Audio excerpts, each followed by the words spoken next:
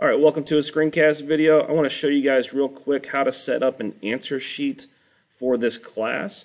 Something you might have noticed by now if you have gone through mypltw.org and looked at our curriculum. There is places for you to be able to type answers and quote-unquote turn things in, but really there's not. So you can type, but you can't turn things in to where I can view them. So we have to do it a different way. So we're going to do this on Google Docs, which is obviously operated through your Drive.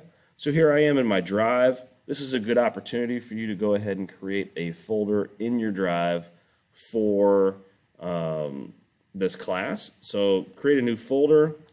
I want you to title it CSP 20-21. I'm going to put demo at the end of this because otherwise I'll think it's a different folder for like my teacher content type stuff. You do not need to put demo at the end.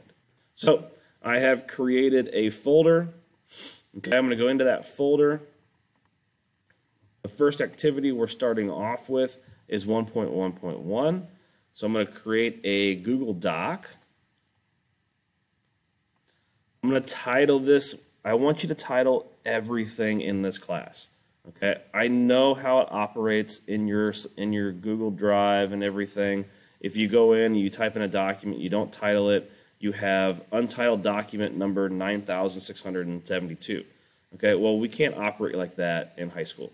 Okay, so what I need you to do is I need you to title this document CSP 1.1.1. You can put AK or AS for answer sheet, and then dash your initials.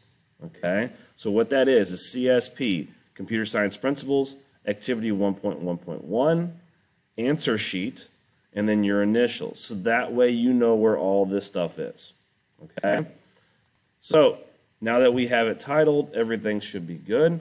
The next step in the process is for us to format the sheet correctly in order for me to be able to grade it quickly.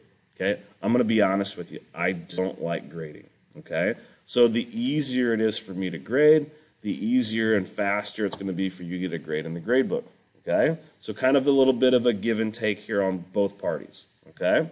So what you need to do is you need to go up here to insert, and I want you to insert a table. Okay? Go 2 columns over, so it highlights the 2 columns. Put as many rows as possible, or as many vertical things as possible. Now, just because it said 20 on it, that doesn't mean that we're going to have 20 questions to answer.